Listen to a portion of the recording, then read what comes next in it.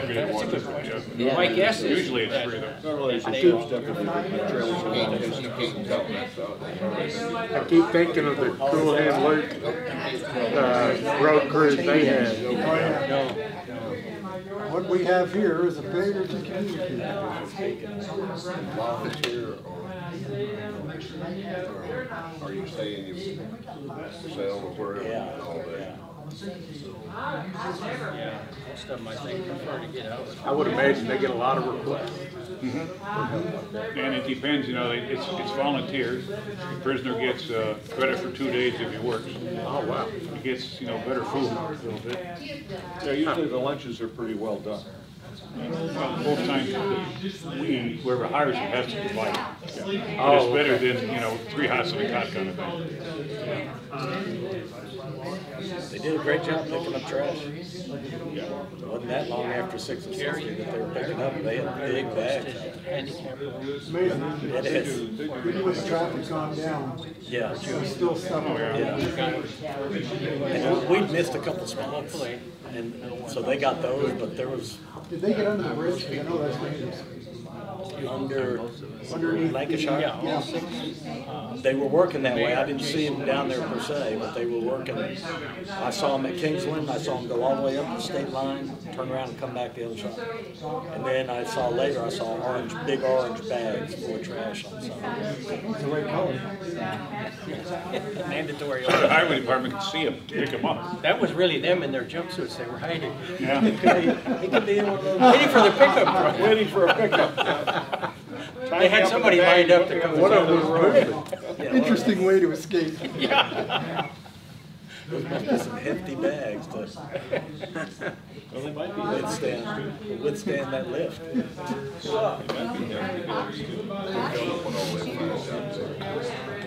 We've seen crazy stuff. Even money sometimes. Yeah, $1 bill, $5 bill. It pays to clean up that stuff. Not very well. $1 bill is a rare find. Everything all right with your family deal? Yes, thank you. After game time, It'll take a while. they pull out $20 bills, all sorts of strings, all sorts of stuff. What they do, screen up and catch it. Well, there's horse screens, and then it's separated for brick and stuff, and that bricks would be heavy, so they can pull it out of the line, be taken out as part of the brick stuff. So that's come out. Douglas. 1 minute. Okay. Went to launch. You've moved to a 2-camera setup. I just noticed How that. you doing? So you can direct between, can you cut back and forth on your... It's not over though, just get rid of this. Did you get back I thought it was because you were bilingual. I thought it was because you were bilingual. Without it. One Spanish, one English? Exactly. Oh, okay. You're right. That too. We'll play left-handed, it'll be okay. There you go.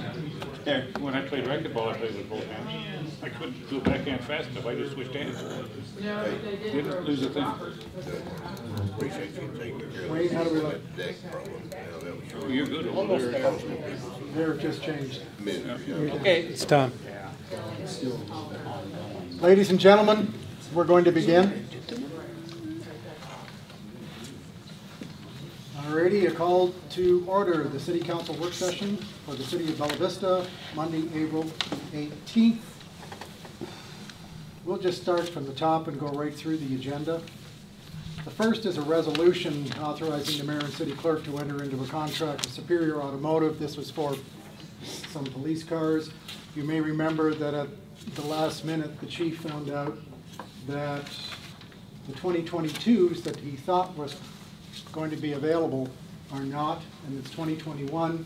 So we had to table it so that he would have an opportunity to meet with Mr. Kelly as well as the vendor and find out, are they 2021s? If so, do we get a price break, et cetera, et cetera. And so you'll see that pop up in the next one, and I'll move right to it, where it's an ordinance waiving the requirement of a formal competitive bid, and it's back to Superior for $87,027 for the purchase of 3 2021 vehicles. So I saw Chief here. They can wait. I think he's talking to that one lady. about the- I can speak a little bit to it. Okay. If I need, oh, there he is. No, he's back. It's your time for your cars. It's car time. Question. So we're at the new ordinance where you're having to go back to 2021s, and did we get a price break, and et cetera, et cetera? So I put, I don't know if it's in your packet, but I gave it to Jason as far as the pricing. It's not necessarily a price break, it's still a government price, it's not something that any citizen can get. But it's probably slightly above what the last bid waiver we had for those cars was, but it's very close So it's just a little over 29,000. for each car. And just so, and I think I spoke to a couple of council members before it even started. We just can't get cars. So our car guy, they're car guys, they're making money. I don't blame them for that. They have to do that. But he's able to scrounge us up, 2021s, and hold them for us because we had to do this bid waiver.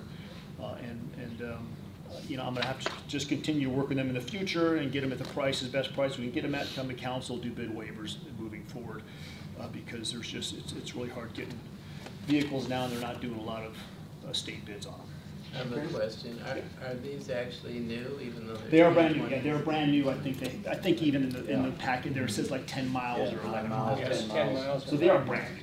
Well, the old bid was 57 grand each, and this is 29 I'm grand sorry. each. That was my mistake. I put 57 as a number I use. It gets me a car and all the equipment. Yeah. Okay. So last time I put that in there and I shouldn't have. I usually just try to get the approval for the cars from you, and then I have the equipment that I piecemeal. I thought that was too big a break. Yeah, it's Fully loaded versus just the car. Yeah, the car's usually about 26, 27, 28, and the rest is the equipment. Okay, I think Jerry has a question for you, Chief. Yes, sir. There's 4 cars for 228,000, and yet there's 3 cars for 87,000? Yeah, so that was just brought up. So the 4 cars for the 200 and change, that was at 57 apiece because that's a car and the equipment, okay? That was my mistake. I usually just ask for the money for the car. Well, the money's already there. I usually ask for the approval to buy the car because it's over 10 grand, obviously. But usually the car is about 26, 27, or 28,000, and the rest is the equipment to put in the car.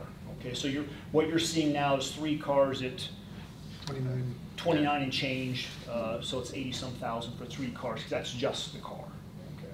So I guess we couldn't get 4. He doesn't have That's 4. not right He doesn't now. have 4. Yeah. Even though the council's authorized me to buy 4, I'm gonna have to go back to him in my budget. I'm gonna have to go back to him and say, okay, let's try to find me 1 more, and then I'll come back to you for a bid waiver for 1 more, whatever he can find it at. Okay. Are there any questions? I don't have a question. I just noticed, I guess I missed it before because I'm sure it was in other packets. I didn't know Arkansas doesn't have like a cooling off No, they don't. deal. So when you buy it, it's yours no matter, it's a limit, huh? Well, they got a lemon law. Oh, they do. So they got a lemon law, that's just something else, yeah. Arkansas's got a lemon law. Okay. I guess you No can't take it buyers or back just more. because you don't like it. Right. Okay. That's Well, what- usually there's different laws for consumers versus business anyway. Why A lot of chemicals? consumer protection laws don't apply to others. Thank you, Chief. Thank you. Okay, we'll move on to the next. Is an ordinance waiving the requirement of formal competitive bidding and authorizing the purchase of corrugated metal drainage culverts based on price and availability by informal price quotes through calendar year 2022. This is for some work that Superintendent Button wants to do on Highlands Boulevard. I should mention to you that the state comes in and inspects bridges, and they consider culverts, does it have to be 3 or more? It's just any drainage conduit that spans over 20 foot. Is considered a Could bridge. be a box culverts. Right. So Mike keeps his eye on them, and then the state comes in, and usually Mike's already caught it, and he's got it lined up. Do you want to speak to this at all, Mike? If anybody's got any questions. He's given you a breakout in and a memorandum in your package. You talk about corrugated metal. Historically, they've always been galvanized. Same thing. Well, it's not necessarily the same. This is actually a poly pipe, so it's got the poly coating on it, so it'll last. So while it's called a CMP, it's not a metal, it's a plastic corrugation. Poly, HDPD or HP. That's a plastic pipe. Yeah. This is a metal pipe. So this is metal or not? Are Yes. these metal? It's a metal pipe with a poly coating. It's a coated pipe. Okay. So unless you cut the pipe for some reason to shorten it or adjust the length, then it should be protected from rust and corrosion. Correct. Any other questions? I should point out that staff has asked for third and final on both of those, the police cars and on the culverts. So this is a budget item, isn't it? Yes. Yeah. We move into a resolution appointing 3 people to the Tree Advisory Board for 3-year terms ending in 2025. Are there any questions at all? Okay, we'll move to the last resolution, which is related to the fire department, to enter into a contract not to exceed $147,976.68 with Stryker Medical pursuant to a NASPO cooperative purchasing agreement for the purchase of 4 cardiac LiFePak 15 V4 monitors for use by the fire department. Chief, do you want to tell us what a LiFePak 15 V4 monitor is? I imagine it's not a car and it's not a 4-cylinder. About the price of a car, isn't it? Yeah.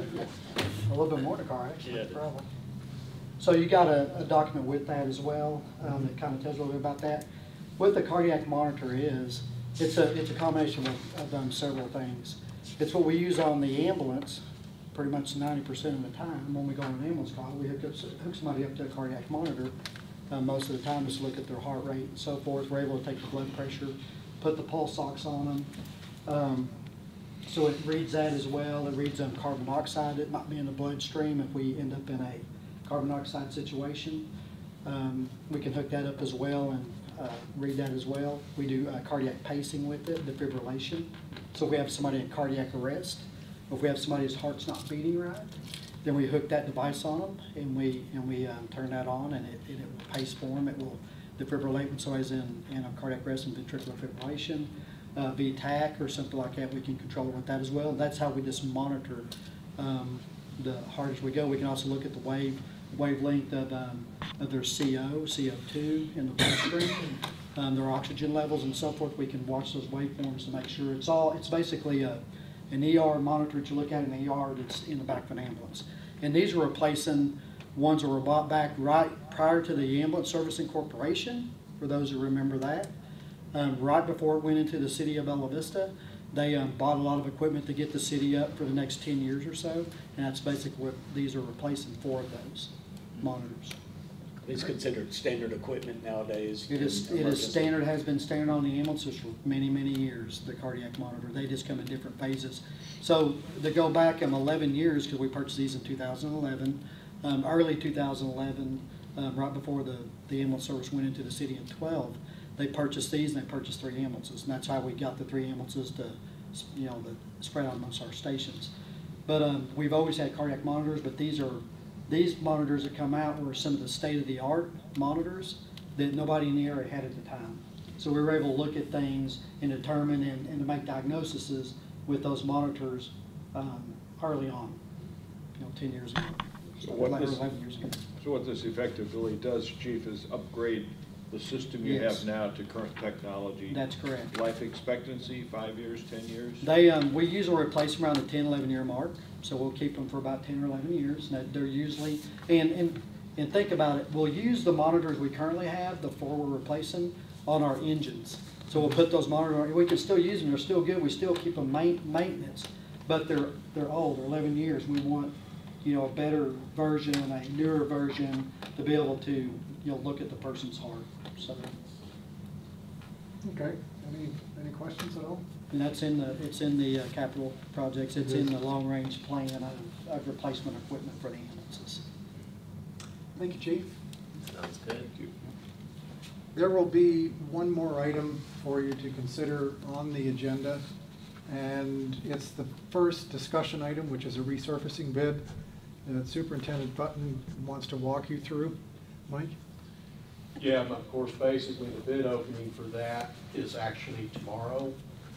I would have liked to have all the results where you guys could look at them this evening, but because I first set that bid up on the ARP, their protocol for how you do that, so it took a little bit longer time. But of course, then you all decided to go a different route, but my bid was already out. So that's the reason that the results are not coming this evening. So you were faced with different bid rules Correct. for the American Rescue Plan? Because That's you had to correct. follow federal rules? That is correct. But you'll have it open tomorrow, and then we'll be ready to go for the council meeting That's correct. next Monday. Mike, But is this- basically, that, I mean, you're talking, it's about like 60 miles that's on that bid packet. That's actually the most that we've ever put out. You know, the expectation is obviously that the bids are going to be a lot more than they were last year. You know, I told you when I was asking for the ARP money, you know, that the crystal ball says probably somewhere in the 30 to 34% increase from what our prices were last year. And we'll see if that holds true when we do those bid openings tomorrow. Mike, just so I know, is this for overlay and slurry seal or just overlay? Yes, both applications. Is it possible we'll have two low bidders, one for the slurry and one for the overlay? It is. It's possible, okay. Although for the past few years, there's only been one slurry ever submitted. Actually, last year on the slurry, we had another player coming out of Joplin, Missouri that bid on it. So we actually have two bidders for the slurry application, Okay. which is good. I saw a hand move up. So, well, I guess the council will probably get a heads up Thursday when the packet comes out as far as, Yeah, Jason will prepare it. yeah. Assuming we have a budgeted item here, but if the bids should for some reason come in exceedingly high above expectation, are we able to carve that down into a budget level implementation without compromising or rebidding? Yeah, I believe that in your packet, you should have my bid specs, and they will refer to, the city has the right to either add quantities or delete quantities based on what we have within our budget. And I do that every year. But usually there's some limitation as to how much you can add and how much you can deduct without affecting the bid prices. Well, really, they need to just be deductive alternates, not additive alternates. But so obviously, we get those bids in so much a square yard. Is that how the bids come in? The slurry comes in by the square yard, and the asphalt's done by the ton. Okay, so you can buy up to, you run out of money for it based on that, yeah. So it's not, we're not committed to a certain number of, it's just as needed through the end of the contract, right? That is At a certain correct. price? Okay. So we don't buy any more than our budget allows. So, see what I mean? We've got a certain amount of budget, we're gonna pay a certain amount per unit. But we've still estimated the quantities. Yeah, and he's estimating how much how many right, and so the linear miles he can do with that. Contractor's anticipating a certain amount of work, and so that will generate a price. And if we cut it in half, because the prices have doubled. Well, if it exceeds the budget, then there are certain things we can do. If it's within a certain range of the existing budget, but if it totally blows the budget, then we'll have to do something else altogether. Well, I think he was asking if the price changes, if the quantity is too low. Well, basically what I do is I try to anticipate that price as close as I can by doing my research, talking to the vendors and that type of thing. And I also kind of, I cushion it a little bit. I mean, I don't try to get right on the money, You know what I'm saying? That way, I always like to add instead of take away, because you're correct. The vendor, the person that bids on it, they're not gonna be too happy if I cut, $1 million out of something that they bid on, so. Or cut 25% out, and Correct. That profit margin is based upon 100% of the project. Right. Yes, you can reduce some percentage down and still come out whole. But, yeah. And that's what we've been doing every year. Yeah. So this list that we were provided, the bids that we'll be receiving will be to cover everything that you've got on that list, right? That is correct. Okay. Have we, I mean, this question, have we ever completed the whole entire list in a calendar year? I mean, do we complete it every year? I mean, what you're projected to do? Are we? Yes. We have, okay, well, that's good. We usually exceed it, don't we? We normally add 2, and that's what I just explained. Yeah. This is a little bit different this year, so. Okay. May not be adding this year. I'm pretty confident that we're not gonna be cutting the streets.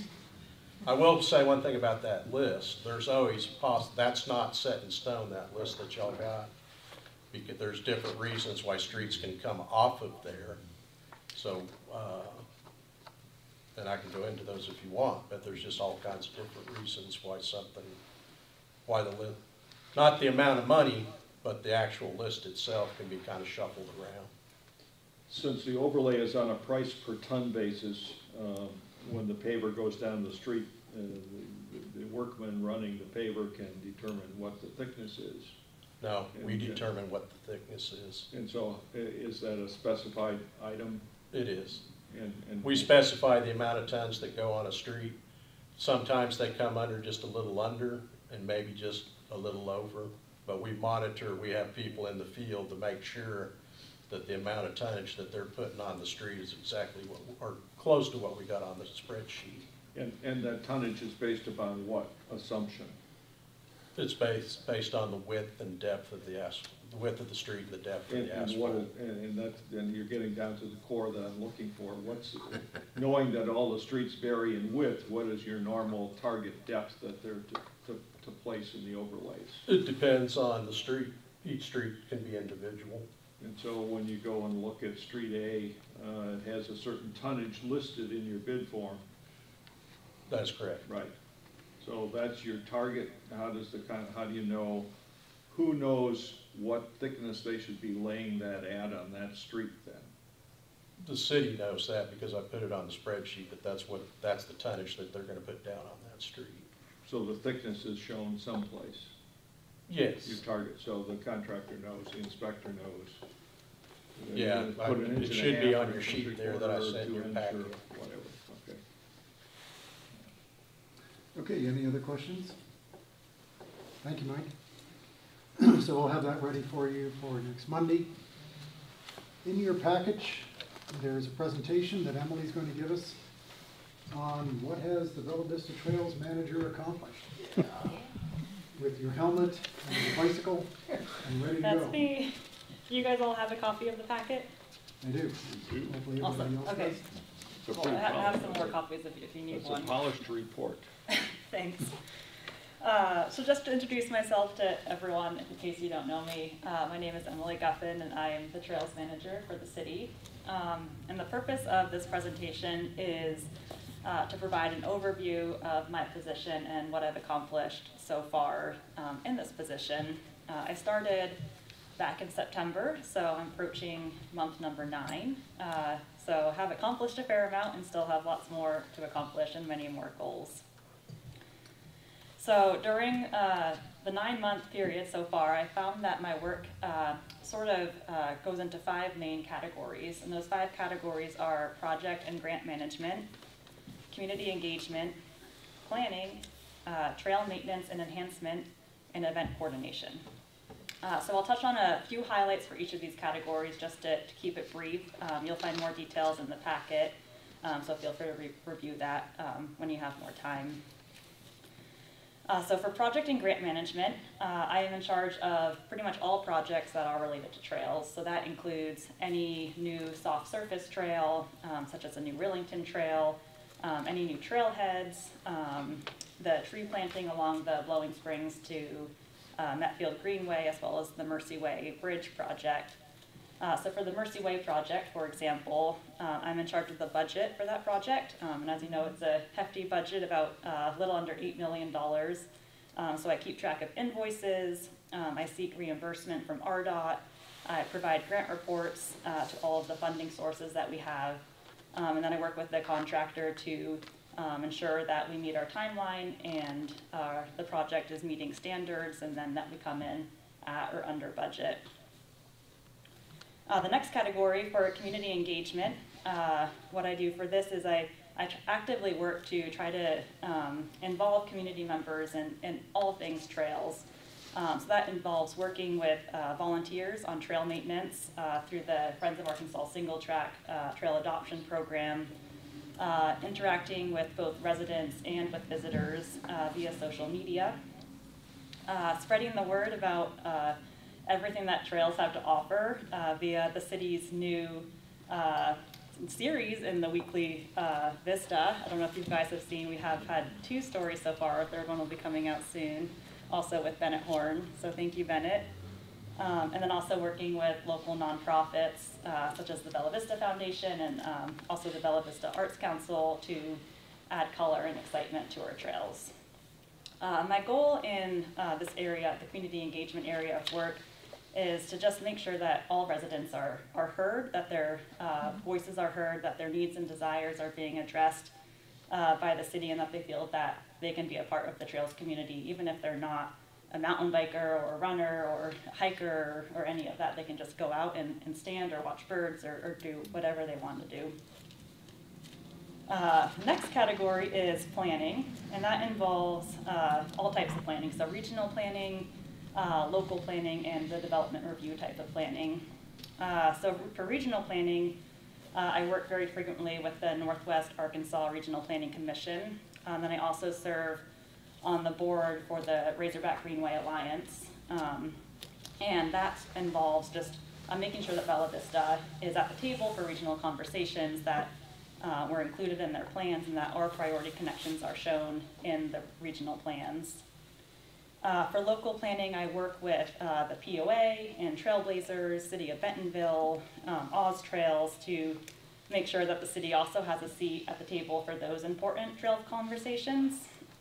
Feels like in the past, Bella Vista has been left out of a lot of conversations, and so I'm trying hard to make sure that what we want is reflected in what other people are saying. And then last part of planning is reviewing development plans for all new trail projects. So that includes looking at trail proposals to make sure they're up to code, and then also making sure that they're in line with our general plan and trails plan. I'm pretty proud that within the 8 months I've been in this position, we've already added 5 new miles of trails, 3 miles of which are trails suited for families and people walking, not necessarily mountain biking, though they're also open to mountain biking. And then we're also working to add 1 more trailhead. So hopefully that trend will keep going. All right, next category is trail maintenance and enhancement. And so for trail maintenance, prior to my role, trail maintenance issues were reported in a variety of ways, and also to a variety of people, some people of whom were not related at all to the trail issue. And so in my position, I have worked to be the person who receives all trail maintenance requests, and then I delegate that request to the appropriate party. The appropriate party could be the POA, a volunteer, Trailblazers, the city, etc. And having a sole spokesperson definitely expedites the process and helps to resolve maintenance issues much more efficiently than going all over the place. And then lastly, last part of my job is working with event promoters and organizers just to make sure that events run smoothly on Bella Vista trails.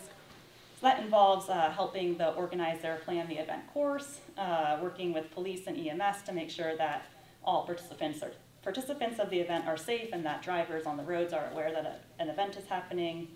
And then lastly, also making sure that trash and flagging and any other sort of event materials are removed within a quick time frame after the event, so that our trails are clean for other people to use. So going forward, I have a lot of goals for this position, but I found that all my goals are sort of related to the one idea of how can we better put Bella Vista on the map. I'm sure everyone knows that Bentonville is very famous for mountain biking. It's the mountain bike capital of the world, but in reality it seems that most of Bentonville's trails are actually in Bella Vista. So I'm trying to think about how we can ensure that people are visiting and returning to Bella Vista, not just Bentonville, time after time, and then also how we can use Bella Vista's trails to increase Bella Vista's economic base.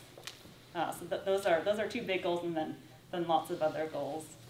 And then the last 2 pages of the packet are just a piece of one of the things I do for community engagement, and that's just producing monthly trail count reports. So I've attached an example of the March 2022 trail count report. So as you can see in the report, we recorded a total of 32,000 users for just that 1 month, 31 days, which works out to an average of a little over 1,000 users per day, which in my opinion is a huge number. I'm pretty happy with that number. And if you look at how it compares to 2020 and 2021, 2022 numbers are the highest yet. So that shows that Bella Vista is still a popular place to visit. How did we determine that number? How do we determine them? Yeah. Yeah, so we have trail counters, electronic trail counters on our trails. Okay. We have 10 of them, and they basically sense motion. Well, that's all I need to know. You don't have somebody out there. No one's out there. No. It's like a traffic count, yeah. Yeah, exactly. Yeah, very similar. Yeah, Steve had a clicker, you just go out. That's where you got your carpal tunnel. That's it. Sorry, Emily. Yeah, so that's it. Happy to answer any questions. Yeah. Yes. One question is, in looking at the goals and goals for the future, how does that fit? Are you familiar with our 2040 plan that we've adopted? There's a lot of stuff on trails in that plan. Yep. And so how does this fit with that plan? And is the plan good as far as your 7 months of vision now of what we have versus what the plan says? Yeah. So it's a lot of questions all in one, but. No, that's a great question, and that's a big part of my position, because we have that plan, and then we also have the 2015 Trails Plan. And so I am reviewing both of those as we go along to make sure that all new proposals and when we communicate as a staff to make sure that we're developing new proposals that are in line with those plans. And for the 2040 plan, absolutely, we are looking to follow a lot of the goals in there that are related to trails and transportation and increasing connections to hubs throughout Bella Vista. So absolutely, that's a big part. You have a degree in planning, do you not? I have a master's degree in planning. Yep. Yes, Councilmember Snow. Is there any way to measure the economic impact from an event, or maybe on a quarter basis? The trails had this much economic impact on Bella Vista. Is there any way to come up with those kind of numbers? Yeah, there are a variety of ways to determine that, and Brandon Kelly with Discover Bella Vista actually already produces some reports related to that. And the Oz Trails Off-Road, which unfortunately isn't happening this coming year, but for their 2021 event, also produced a report showing the economic impact of that event on trails. And most of the way that they quantify that is through the hotels, so lodging via hotels or Airbnbs or friends, restaurant, people that tend to go into restaurants, gas purchases, all of that. So there are ways to quantify it, though it's a lot of estimation. Is there ways that Airbnbs track like an increase in occupancy during an event? We just, hired Granicus company, to help us identify the short-term rental properties that we have in Bella Vista. So, historically in the past, we probably, we don't have any data on that, but moving forward, we should be able to. I could tell you, we've had weekends where we've had like especially during events where we had like almost 100% occupancy of our short-term rentals. I mean, it's the, usage of those is tremendous.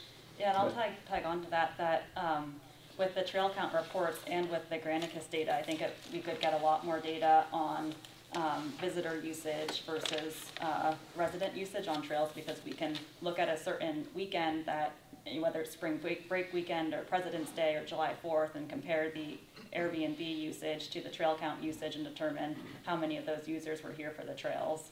Yeah, we could also, do counts of usage, on whenever we have some type of activity going on, right? Mm-hmm. Versus weekends when we don't. Exactly. And see what the occupancy is. But like I said, we're just kind of going down that path right now. Mm-hmm. So. Yes. I have a statement and a question. First of all, I'd like to say that it's super clear that our decision to make your position full-time was the correct one. And the one thing I found out I was really shocked at is the number of volunteers in TAP. Mm-hmm. I don't remember what the number was, but it's incredibly high, and it's interestingly enough, it's way higher in Bella Vista than in Bentonville. Yeah. It was like 180 or something. It was some I think it high might number. even be right over 200. Yeah. Yeah. These are volunteers that are helping with the trail, helping to keep it fixed up and whatnot. Because we're all concerned about the, maintenance costs and whatnot. Litter and other things. So, but, yeah, the number of people, and some of them aren't bikers, and they're just people living near the trail and offered to, help with the area. But I thought that was pretty cool. I think the volunteers are great. Would anybody other than me think that it would be, because that seems to be the number one complaint from the trails complainers, is that what it's costing Bella Vista, and we're not getting any kind of return from it. Oh, we get return, believe me. I mean, wouldn't it be beneficial to us to have a number, some kind of a number, maybe on a quarterly basis or something, some kind of a number periodically that we could provide to the media There was but we've just really gotten a source where we're able to start, tracking something like that with a little more. The last time we had hard numbers was 2018. Yeah. When, I'm trying to remember her name, was doing her thesis. Mm-hmm. Down at U of A. Down at U of A. And she went out and I think she interviewed 380 people. And she was able to figure out how much are they spending every day just by talking to them, and then extrapolating and using statistical analysis. And the number, I think, was $217 or $271 a day. And so when you multiply by the number of people we've got here, yes, there definitely is. And when you talk to Allen's and some of the restaurants, they're seeing more and more cyclists coming in and spending money. Well, the other thing is, I don't think you're ever going to get an accurate number. All the realtors say it's had a huge effect on the real estate. Mm-hmm. I mean, there's a real estate boom a lot of places, but every realtor I've talked to said there's no question. It's made a big difference. Well, homes on trails, it's had about the same effect on them as it had, homes on lakes or homes on golf courses. Anybody you talk to that has home on trail, and homes on trails are highly desired. Yeah. They are. So, Steve. Emily, thank you for your presentation. Very concise and thoughtful. Thank you for doing that. I know that it's a lot of times when we're talking about these trails, people's first thoughts go to what's the economic impact. Mm-hmm. But for me, the number one benefit of the trails in Bella Vista is the fact that Bella Vista residents get to use them. Mm-hmm. I use them, my family uses them, my neighbors use them. There's probably 20 kids on my block that run the trails to have fun. Mm-hmm. When I'm out there on the trails myself, I do probably more hiking than I do mountain biking. Mm-hmm. I like to take my dog in the woods. And I like to talk to the people out there, and I love running into Bella Vista residents. And so for me, economic impact, that's great, and we should be thoughtful about that. But for me, the number one benefit is the fact that we get to use those trails. Yeah. We've been through 2 years of pandemic, and the trails have represented freedom to a lot of people. To me, for sure. I can't imagine a better place to live through the pandemic than Bella Vista, Arkansas. I think about people that don't even have a back porch, that live in an urban area and don't really even have a back porch to sit on. For us to have this kind of freedom and this kind of adventure and this natural environment to be present in, I think is so valuable to our residents. You know, when we go back to the economic development drive as well, we've all seen Fat Tire and its development. And I know Tim Robinson well enough that he would not be doing the outlay of capital if he didn't think it was going to work for him. And then where the Legion is going to be a pub called Shredders. And it's called that because when you're on the trails, you tend to shred your tires on the rocks.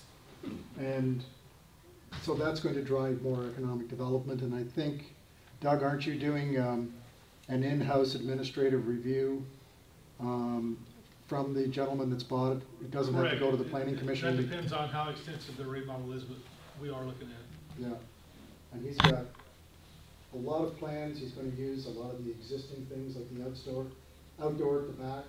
He's even talking of perhaps putting in a drive-in coffee thing by using a container, if you've seen the one off 279 that's in Gravit. And so he's got lots of great ideas, but again, it's all driven by the bikers and the hikers and the runners. You know, Steve was referring to the kids on his street, about 20 or so that use it. I am the kid on my street, is for what it's worth. And it's pretty amazing, you know. I mean, I'm not gonna lie, I'm like 64, right? And everybody's past that, but the number of people who are 70, 75, or maybe even more, I'm really surprised up and down the street how many actually go. So I live over by Scottsdale golf cart parking lot. So, you know, that's a great place to park and for people to go either direction, right?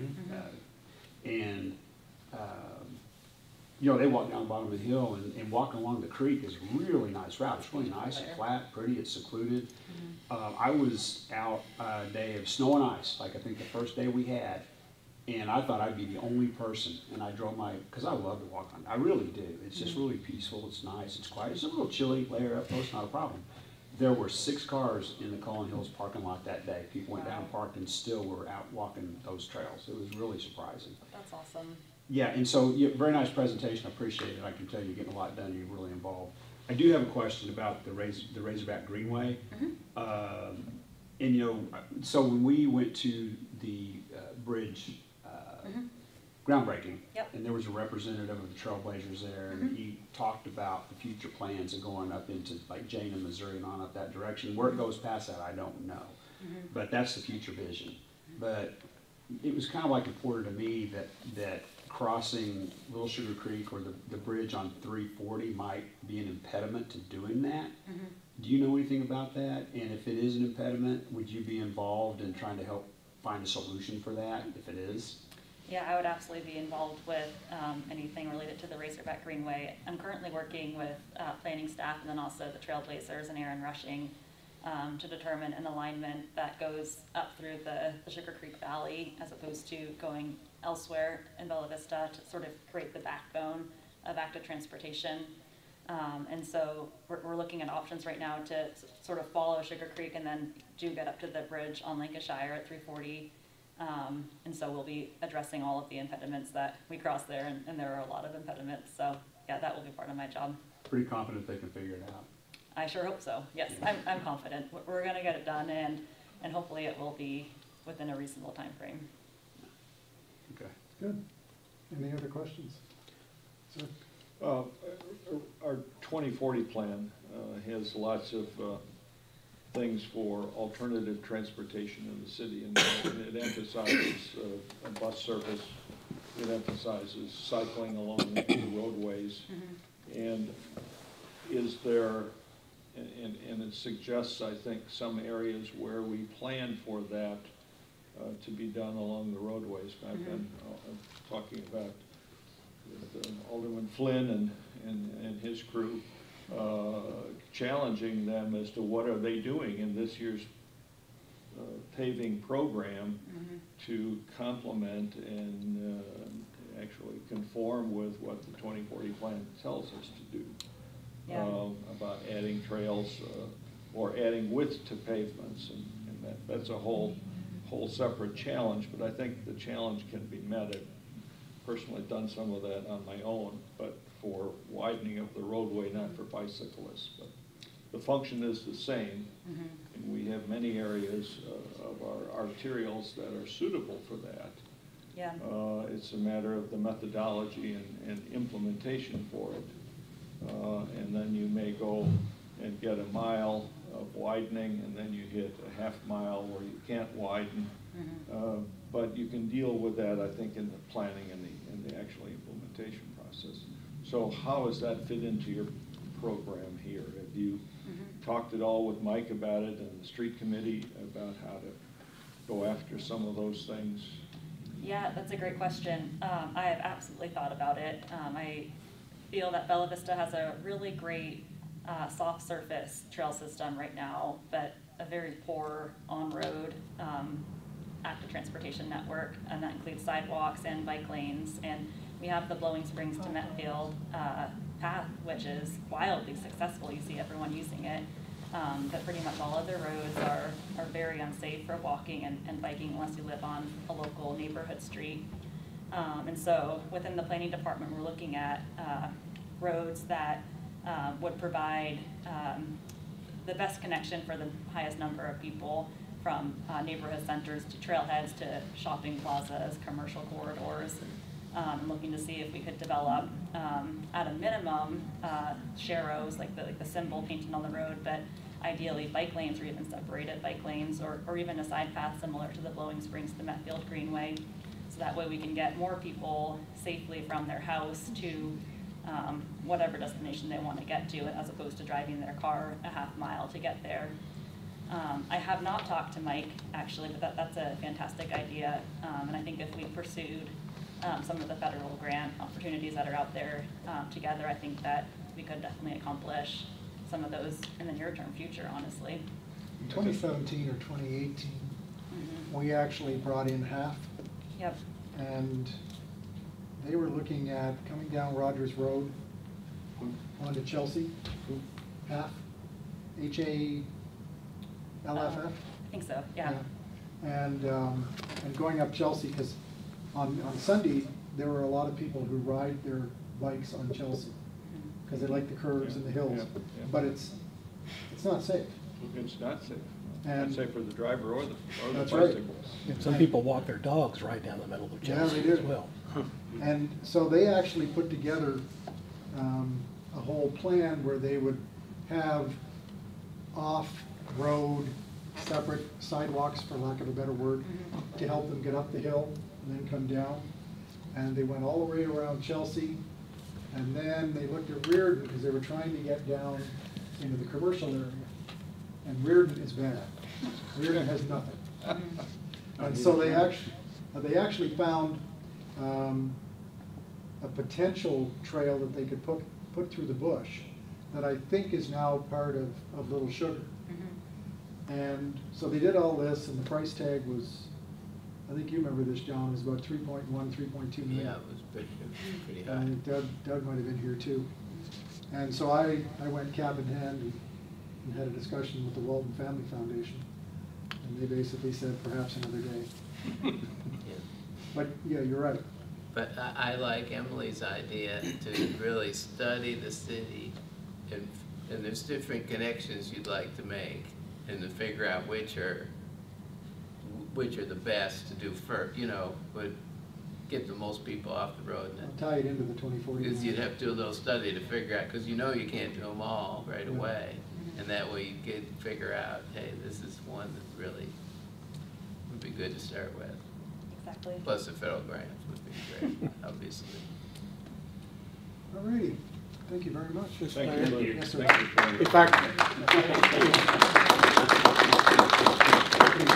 If I could add something from the newspaper standpoint that she was talking about the series, when Emily and Cassie approached us about doing that, I was very excited about it because it not only, provides me free content to fill space, but it's great local content. And then when I saw the list of story ideas that they had, I mean, it's not all of them are, you know, hey, we're going to go walk on this trail. Here's this trail, and the last one we ran was Patty Irwin, who is an arborist, and talked about the trees and foliage, which I thought was very interesting. They're kind of, you know, a little bit outside the box, looking at trail systems and the people that use them and how they keep them going. We run it the last Wednesday of every month, and they've got it planned out through December. We went to our graphic artist, and she put together a little logo. It's called The Dirt. They liked that suggestion, and I loved it, you know, so it works good. And we're real excited to have it in there. We've gotten good comments about it, and it's just not, it's not your average series, trail series that you think about, but there's certainly a lot of good content in it, I think, and I'm tickled to death that we've got it, and I look forward to it, you know, every Wednesday, you know, and read it 2 or 3 times.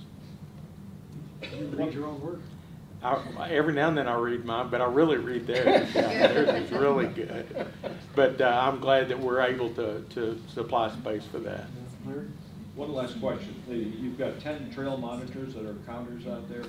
Are those accessible by your cell phone? Do they report daily with numbers, or how do you extract the data from there?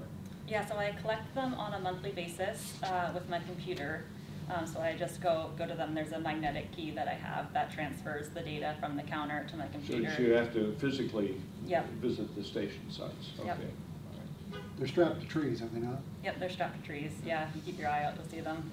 Yeah, you have a little map to go off of on the last page of the packet, so you can try to find them. So how sophisticated is that electronic counting system such that you can get a call in daily on a cell phone, or that you can interrogate it with your cell phone, or that? I don't believe you can access it via your cell phone, or at least I haven't figured that out yet. I can collect on a daily basis. It just involves me going there to Physically download the data, okay. which is why I tend to do it more on a monthly basis. But it is very dependable data and easy to collect with my computer. Well, you give her a lot more money, she'd buy a more sophisticated system. There you go. Well, It seems to work out just fine, and she gets her exercise grown and done. Well, I'm not suggesting that we necessarily You're not? move that way, but You're not? I was curious as to how we did collect the data, and Can I ask you something? Since we'll let the elected people talk. Do we have circumstances happen a lot where our trail crossing mechanisms are damaged by vehicles? I know there's one that looked like got creamed off Reardon. Yeah, and it's still down. And so you know, it could be that happened and we don't know who did it, but I'm certainly willing to help. We need to file claims on people's liability insurance so the city can get reimbursed for those, bring those back. Yeah, we do have incidents with some of our trail crossing signs and the pedestrian hybrid beacons. The one on Reardon was hit by a drunk driver, and we actually did get reimbursed by Geico for that. The reason it hasn't been replaced yet is because that will be the location of a future tunnel, and so we figured it was a better investment for us to use that money for a different part of the trail system and just have the tunnel go underneath the road. So. But can we retrieve? Isn't it still down? No, it's been picked up. Yeah, the damaged part has been picked up. There's a sign 20 yards short of it that Maybe is now that's what I down. saw. Okay. Yeah. And there's a yellow The mechanism cone there. come down, but the sign went down later, and it's Yeah. still laying there. Okay.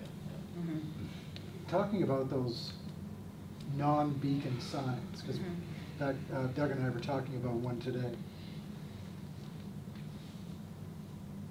Who is responsible for the trail maintenance on those signs? Is it the city, or is it actually the POA based on our current agreement? And the POA should then be out there finding the contractor to put it in play, and we pay our 50%. Is that the way it works? That's typically the way that it would work. Anything that's included within the trail license agreement would be covered by the POA in the city at 50% split for each party. But is it actually the POA? So it's because tricky. they had the maintenance. It's tricky because the trail license agreement only covers 20 feet on either side of the trail center line. And so some of the trail crossing signs, the ones that say trail crossing ahead that are located 50 to 100 feet in front of the crosswalk, I don't believe are covered within the license agreement because they're without, or they extend beyond the 20-foot. Those would be Those street are roadway signs. notification signs required by the MUTCD standards. MUTCD. Those are just like a school crossing or a speed limit sign or a fire crossing sign. Those are Okay. roadway notifications. Okay, fair ball. So do we need to try and amend the agreement that we have then? to Well, incorporate that? I mean, of course, it's up to you, but I don't, I'd have to go back and look at it, look at a particular circumstance, but I'm not sure that we need to look at changing anything. I mean, we have signs that get creamed by people driving all the time. And so it's something that we know how to deal with through making claims on it. Mike does it for street signs. In a case like this, it's just maybe seeing between Emily and Mike who's going to do that one because it's a sign, you know, maybe we don't want to double up on something like that, or actually I guess it would be Karen over at the street department. But I mean, there have been times we just, in the past, I know we've just had, before Emily got here, we just kind of have a little chat and figure out who's going to do what and get it done. I'm not sure we need to remake anything. One last question. The crossing on 279 in front of the police department new facility, that's going to be relocated? Will all of those lights and everything get moved someplace else? I actually wasn't aware that was going to get relocated. No, I don't it's not believe going so. to be located. Yeah, that's not gonna be moved, that's gonna stay. So only the trail that's from the east side of the right-of-way, the trail that crosses the property, is that the one that's gonna get rerouted? So the trail the trail used to go through the police station. Like through the building, right? Now it goes along the 279, between 279 and the building, south, and then goes into that ravine area. Yeah. So it's not going to go, yeah, it's rerouted. Thank you, everyone. All right, Mr. Burke, boat storage, and I understand you and Mr. Tapp have been talking about this. We had a chat about it today. You know, this came from a resident who had received a notice of a violation, and I'm sure everybody on the council gets these calls from time to time, somebody wanting to know if there's anything we can do to help them. Of course, the first thing you do is look at, you know, what does the ordinance say, make sure you understand that part of it. So this is a specific example, but it kind of did get me thinking that I thought it'd be good for us to have a conversation around a broader conversation around the kinds of things where there's replication between the ACC and the city. And in some cases, are there things that we're doing, maybe we adopted it from the ACC when the city was first formed, and should we revisit some of those things that it might, the benefit of it might be to take some of the load off of our inspector team? Are there things that they're doing that maybe they just really wish they didn't have to do that? This picture that we're looking at here is kind of the, as I say, the specific instance. 25 Scalloway Drive. This gentleman's got a boat alongside his house, and it's kind of a nice setup, really. I could see where, you know, you look at that and go, you know, that's not offensive to me. I think what the ordinance says is it should be screened in all practicality, that there should be a fence in front of it so that you can't see it in any way from the street. And you know, when we cite somebody for something like this, there's a certain amount of bad will that comes with it. And there's part of me that wants to think, as a city, we want to be recognized as the adult in the room, the responsible party when it comes to things like this. And that we might yield that lane to the ACC if there's certain things that they feel like are really important to keep the aesthetic quality. There are a few homes, obviously, they're not under the jurisdiction of the ACC. Not very many, though. And so when I looked at this, it made me start thinking in broader context. Anybody find anything wrong with this particular setup? Gentleman's got a nice, you know. Is somebody complaining, or we're just picking on something? Good question. I think typically Doug, you do better at this than I would. Typically, it's based on a complaint. You get a complaint on this boat? Okay. And sometimes, you know, that can be dynamics between neighbors that are, Well, I you understand know, that. yeah, it's not, You know, but it's not that somebody's really wouldn't bother me upset. at all, but Yeah. people are people. Right. And anytime a code officer goes to look at this complaint, they're gonna look at everything on the way there, do a survey. Because if you write a notice to this gentleman, he's gonna talk to his neighbors, and if there's another boat that you didn't write a notice to, they're gonna be calling me and asking, well, why did you write him one and not me one? So everybody on the road, any violation seen on the way there back or a 360 survey will get noticed. Because that seems like it's a long ways from the road. Yeah. Doug, It's almost in his backyard. is there a difference between what we do and what the ACC is looking for? Yes. As far as screening goes, I don't believe so. It looks identical to me. I looked at both of them today. And this, for us, if there was interest in changing the specific, I'm interested in hearing council members' comments on the specific case, but also on the more general approach. It would be easy to change the ordinance that doesn't require screening. It says vehicles, and it describes in another part that means boats, such as that, may not be parked forward of the front of the house and must be screened with an opaque screen as defined in another section, opaque screen, fence, or something of the like, so that any such vehicles may not be seen from any city street. That's tough for people. We live in a lake community. This gentleman's gone out of his way to make a nice area. I wish we didn't have to give notice. So let me ask the question, before we start going down this too far. How many of you were getting complaints about boats? 0 in 12 years. I've not received. I will say this, okay? I was excited for exactly the same thing before I was a city council member. Okay, I didn't know what the ordinance was, okay? And I was like, oh, okay, really? And so just from my perspective at the time, it was like, well, I don't really like it. Had to figure out something I was gonna do with my boat, right? But I said, I get it. It's like, sometimes you don't have to like what you understand. And I think it's kind of a slippery slope in a way, because there's also not a house right next door to this. And what if there's a house right next door? And two, you say not forward to the house, or it has to be behind the house. So how far down the house is acceptable? There was a house, a gentleman took me by it. He had another thing going on with his wife, a business across the street in a home. He goes, can you get in the car with me? I want to go show you a couple things. And he showed me a couple scenarios just like this. One of the boats, no joke, was like a 32-foot cruiser. The boat was bigger than the house. No, I'm not even exaggerating at all. So, and I think it's probably a situation by situation kind of a thing, right? And it's, I don't know where the slippery slope starts. You know, you start not policing this. I guarantee you, especially if you make it known, and all at once people can just put boats beside their house and not be shielded or whatever, you'll start getting calls. And when I saw this on the agenda, I was just noticing going up and down my street, right? I'm just looking, and if we just all at once have boats start showing up beside houses, it would cause an issue.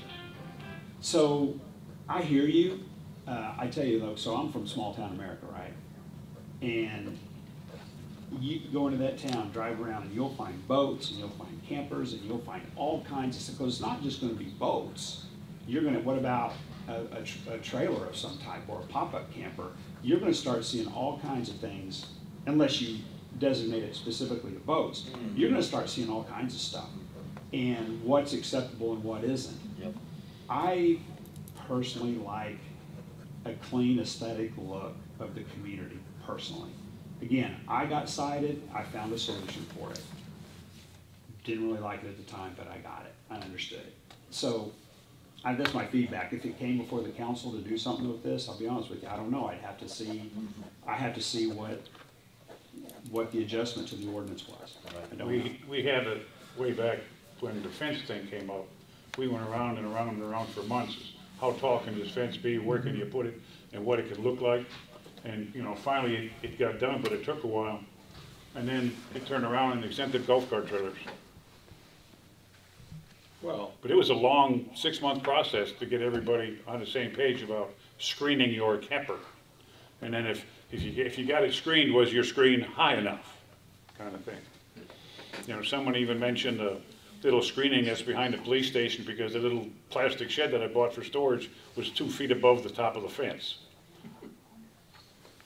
Everything else was right, except for the type of the fence. But Do you get many complaints about boats like this? We get a fair amount, especially on years where they draw down a lake, and everybody that has a boat on the lake. Don't we make a special provision for that? We do, but they still don't stop the complaints. I mean, Sure. they still come and we go make a visit and we start a case, just in case the lake comes back up and the boat's still sitting there a month from now. They would, you know, but we do extend a grace period for that.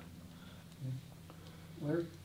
It's my recollection that we mistreat or treat boat owners and camper owners differently than we treat golf enthusiasts who have golf cart trailers and golf carts themselves on the trailers. And it's my understanding when the city went through a review of this part of our zoning code a number of years ago, and I know I spoke to it at the Planning Commission, is that I thought it would be appropriate for us to treat, because we have 7 lakes, we have 7 golf courses, to treat owners of boats in a similar fashion that we permit owners of golf carts and golf cart trailers. Because you can park a golf cart trailer with a cart on top of it right in your front yard. In fact, it can be up near the front of the house here. It doesn't have to be pushed to the back in a concealing process. You can park it right out in front.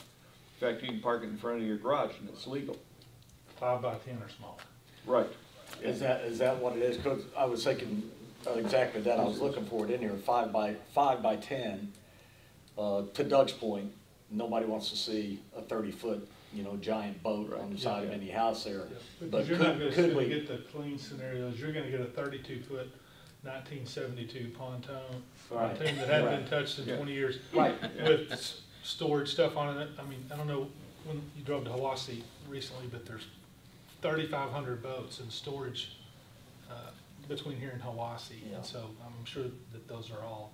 But I wonder if simply we could be less restrictive, let's say, just by increasing that footprint from 5 by 10 to, you know, limit pontoon boats and things like that would be unsightly. But even go from 5 to 10 for 10 by 20 or something. What, yeah, that's you know, probably a 25-foot trailer. I mean, you're going to have to extend. You think? Yeah. But even if we that won't fit in the garage. Doug, even if we were to become more lenient, I don't suspect the ACC would become more lenient. No, they wouldn't. But then that's the ACC. But then they're going to come and do their thing regardless. Yeah. Perhaps so. They didn't in this case. It was written by the city. Can I? Sure. I was around.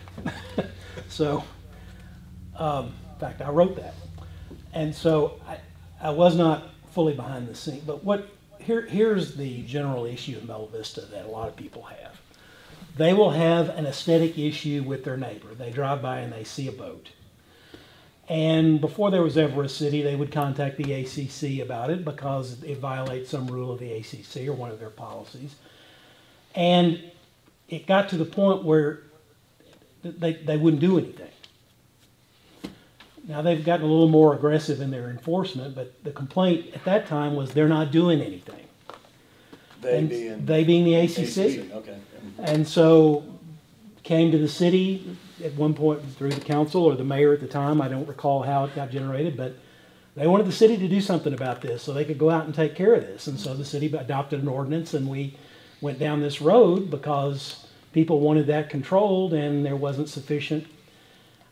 You know, these are issues, these aesthetic things are issues that are made for private homeowners associations and POAs to deal with. This is what they do, the color of the fence, can we see the boat? Does it have to be screened? All that. And we've got a situation in Bella Vista where maybe they don't like what's happening there. There's like this implied, I'm going to appeal to the city and get them to do it. And that's not necessarily the case. You know, we deal with public health, safety, and welfare, and we can do these things, and we've done this. I would just caution you, if you change the rule, we've got one example, you will hear 150 people that don't want it changed. Or there'll be an article about you're going to start allowing bigger boats, and we don't want this. It will light a fire, symbolically, on stuff like this, because people in this community, and rightly so, they want it to be neat, think that we're going to do something to make it less neat, and they're not going to like it. You're not gonna be able to limit it to just boats. I guarantee you, there'll be another round of this. Well, my neighbor has this boat, and it's this big. Well, I've got a pop-up camper, and it's not even as big as that boat, but you won't let me park it there. Right. Okay, now we're gonna allow pop-up camp. I don't know. It's a tough one. I get it. I really do. I mean, I bet. Well, associated with that, you have a lot of lawn caretakers, and they have, some of them have single axle trailers, some of them have dual axle trailers. And they'll park those in their front yard, in their driveway, on weekends and evenings. And it's an issue that, unless it gets called in as a complaint item, that's another thing that's not acceptable by our code, as I understand. Correct. But I have one in my neighborhood. He has a single axle trailer. He does lawn care. Well, he'll have the tractor sitting on there with his weed eater and everything parked in his driveway. Well, I don't think anyone's complained about it, but it is a thing, and it is not just in my neighborhood. There are others I've observed around the city. So one of the benefits also of having us pass an ordinance is if you're the office 2 doors down, that's the ACC, now they're not going to be concerned about it at all. So now they get to push all that off on the city. Right. So, Concentrate on trances. and Well, we'll say this: the ACC does not do nothing now. Right. They are filing new lawsuits against people subject to the covenants. I've seen several for basically what we would call unsightly, unsanitary conditions on a lot. They have a lot more. They can be a lot more general and use a lot more power in that. They don't have to follow the Constitution. We do as the government. So they can hold people to the private agreements, and they have a lesser burden of proof and all this sort of stuff. And so they're able to pursue that through private counsel, and they do that. And that helps what we try to do. We don't really communicate. I don't know that we directly communicate with one another about those things. I just see where they get filed in court. And I was surprised last year to see how many they are filing. And so anyway, they're doing things now. So fair enough. I almost wish, I agree certainly with the comment that a lot of these aesthetic things are better served not by the city because it just doesn't serve us that well, I think. And I think it would alleviate the load some on code enforcement people, that they can go after things more important than this. And I wince anytime I see the wording in the city ordinance that's equal to the ACC. And Jason, I think the fire has been started already. I think the fire was started with white fences. Well, that's and possible. This would be an opportunity for the city, not just this single case, but in other ordinances as well, that we might review it and say, you know what, we don't really need to be in that business. The ACC can take that lane. That's my thoughts. John, Jerry, anything? The only problem with ACC is their lack of consistency in whatever they do. arbitrary and capricious, you might say. Yeah, arbitrary and capricious. See, that they can be, and we cannot be. I know. And that, citizens shouldn't be treated that way, of I course. thought Jason's opinion on the situation, and I think it got around to Doug, and Doug's already familiar with a complaint on the east side involving a commercial property, zone commercial, but yet it's a residence that that people are living in, and they've got construction equipment, trailers, vehicles, parked out in front of the residence. My question was, which applies there? If you've got a commercial property zone commercial that someone is living in as a residence, What standards are they expected? which situation applies, the commercial or the residential? So I mean, are they in violation with these vehicles being parked in front of the residence? Did I read that vehicles have got to be parked behind the location? Well, the ordinance that we were talking, what I chatted to you about on the email, talks about requirements in residential zones. So if it's a commercially, so we got to look at the zoning map and see, we may have a property that is residentially zoned, or excuse me, that is commercially zoned, but has a pre-existing house on it that's allowed to continue because it was pre-existing non-conforming. So if it's zoned commercial, then they're not going to be subject to that statute that talks about, or the ordinance that talks about parking locations in residentially zoned lots, because it's not a residentially zoned lot, even though someone may be living in it as a resident. So that was the circumstance I talked to you about. Now, I would want to look at whatever individual circumstance you had going on, that we need to look at the zoning and figure out what they were doing, and you know, it'd be very fact specific. If that's what code enforcement does, they go out there and look at that stuff. Yeah, there's more than one individual that's complaining about this particular location, and I don't know if it's because of the people who live there, or if it's because of the actual situation. Are they complaining? Are they calling code enforcement? People can certainly call their alderman, but man, we can get it. If they call the city office where the people are going to enforce and drive out there and look at it, we can get a lot more done. Well, I'll tell you, the number one complaint that I hear from people is the inability to make contact with someone in the community development. And if they leave a message, they do not ever hear anything back from the message they left. Well, I can't speak to that, but if they have an example, I'm sure we'd want to know about it. Can't speak for Doug, but I know if anybody's tried to call or reach me, I want to know about it. Code officers that are in the field typically from 9 to 4, and building inspectors as well. They all have voicemails and emails, and I mean, if somebody's not calling you back, let me know, and we'll see why. Expect a call within minutes, when the whole system, once you even get started, you're looking at 3 or 4 weeks or whatever. People expect it bing, bing, bing, bing, bing, just get it all done, and they don't understand it takes time. Well, I realize that if you had a person answering the phone or phone calls coming in, it would be impossible probably for one person to answer all those calls that are received in a day's time. Yeah. I'm sure that it just wouldn't happen. But, I mean, from my own personal experience, it's difficult to make contact with anyone in community development, because you get one number and just punch this number, and then after you punch that number, and you got to punch another number to go to another number. And very seldom have I ever actually made contact with someone. I think maybe a couple of times that I've actually made contact with a person whenever I called. It was always, you know, referred from the various numbers and then leave a message. If you call the city. Back to the broader, I'm sorry. No, that's what I was going to go. Okay. I was going to say, Doug, if there's, next time you have the opportunity to talk to the code enforcement, if there are things that they feel like, man, I sure wish, it doesn't feel right when I have to go give that notice for this particular case. If there are things like that you might want us to entertain as far as how we could change the ordinance to be a little friendlier, a little more accommodating, then we can consider those things. This one I understand is tricky. For the fact that where does it stop? This is, you know, a very nice little example, and I can see why the gentleman thinks, why do I have to, you know, it can be solved if you'll put a gate and a fence in front of it, so it's not the end of the world.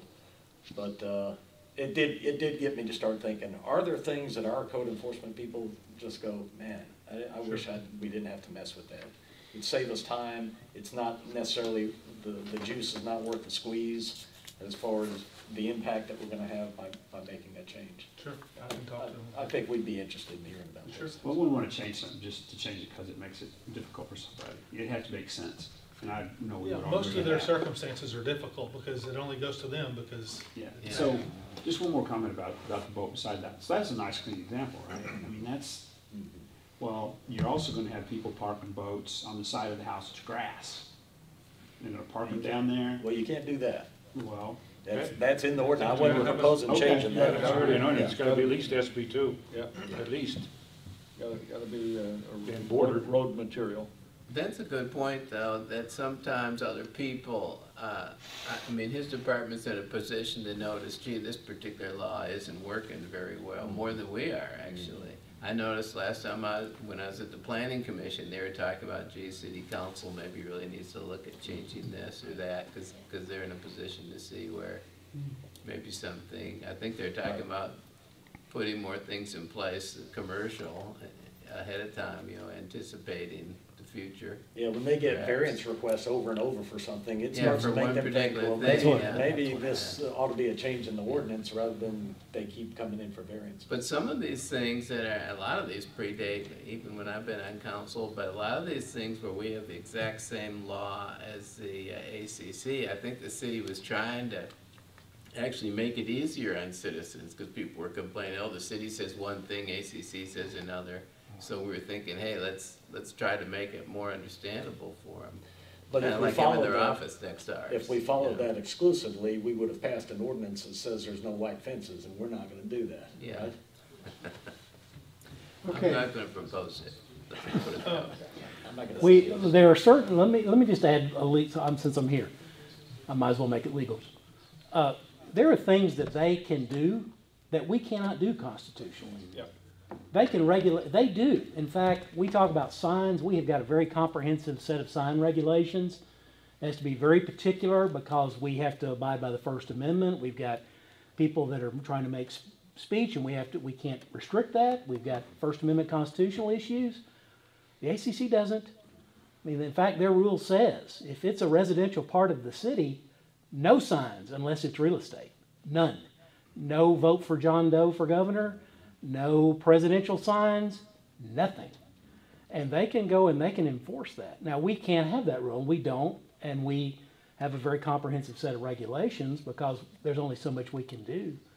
But I don't think that a lot of people realize just how powerful they are, believe it or not. And but they can do a lot. They can be arbitrary. They can be, if it looks right to us, we'll allow it. If it's the right tone of color, we can't adopt those. We could never adopt those kind of rules because we have to abide by due process and constitutional standards. So there is a benefit to a lot of things they can do that people, I think, would miss if it didn't happen. I guess I would say. If they would just be consistent in their enforcement. All righty. Good conversation, Peter, thank you. Doug? I just wanted to say, we have 2 people, sometimes 3, that answer that phone during the day. I don't know how many walk-ins come in our office, but I would say 10 an hour easily. So if they're helping someone at the desk, of course the phone doesn't get answered and it rolls to voicemail. But I would invite any of you to come sit at the front desk for a day and see how many times the phone See the activity you rings, actually experience. walk-ins. We actually have an opening at the front desk. We do. So there's a seat available. We could all take a couple hours a day. We have some circumstances. We have great citizenry around here. I'm just going to tell you the truth. We do have some little neighborhood scraps that develop, and people love poking at each other. So I'm just going to call them about their boat. And then, okay, well, I'm going to call them about that dog I saw. And next thing you know, you're into that. We had a neighborhood feud that was in the office today that lasted over an hour. Oh, my. It's a civil issue, but you know, the city gets brought into it, so that takes. Motion things to like that adjourn. take a lot of time. So we're gonna keep doing this till 10 o'clock. All righty. Good conversation, thank you. We shall see you next Monday. Emily, again, thank you. You can put a sign on here if you want. But you need to put something a little bigger to tell what office you're in.